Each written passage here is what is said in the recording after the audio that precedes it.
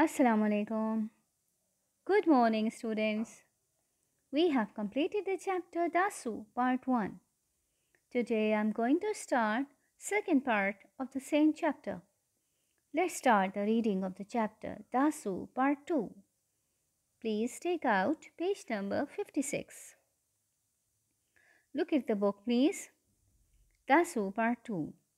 Pitched, hobbled, pen, grazed, leopard, intention.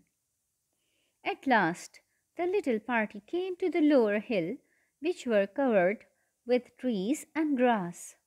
There the track became wider and walking was much easier. One night they camped on a narrow ridge between two valleys.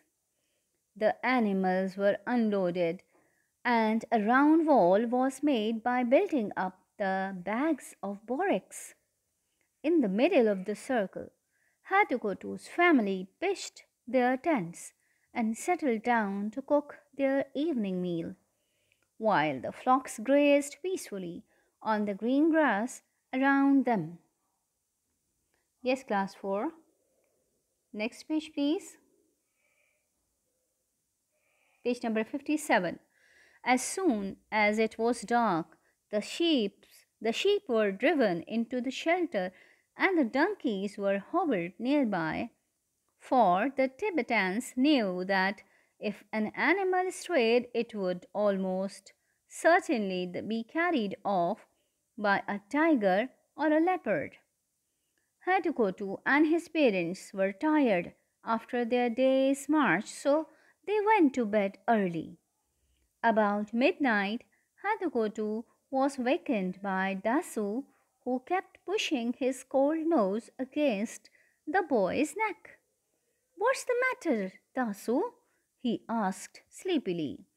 The dog was listening eagerly to some sound which seemed to come like an echo from the valley. As Hatukotu listened too, he heard the sudden sharp bark of a deer quite close by. "It's nothing, Dasu.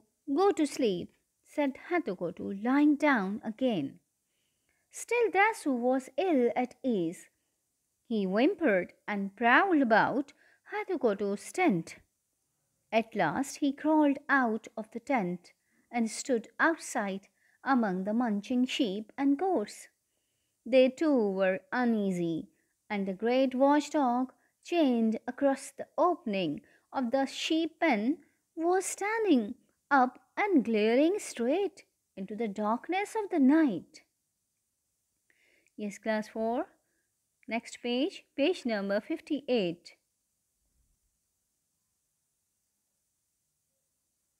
Suddenly, with a heavy crashing of bushes, the striped body of a tiger leapt into the pen and seized a fat lamb.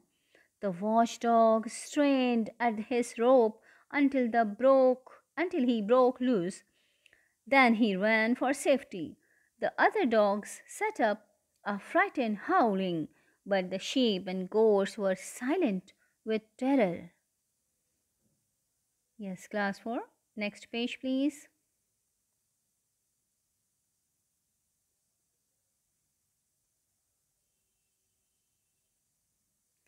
At the sudden noise, Hatukotu, who was lying only half asleep, sat up and rubbed his eyes. The boy missed Dasu from his tent, so he ran out to see what had happened.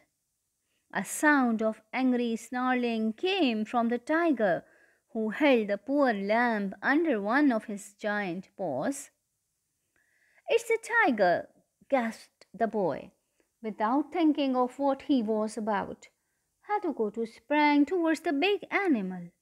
Waving his arms wildly, he hoped to scare it off, but the tiger was old and fierce and had no intention of being scared away by a small boy. Then, as Hatukotu stopped waving his arms, the tiger's eyes gleamed wickedly. With a quick spring, the great animal threw himself at the little boy and knocked him flat on the ground. Hatukotu gave a loud scream, and the next moment a small furry body flung itself at the tiger's head. Yes, class 4, this was the reading of chapter DASU, part 2. Thank you.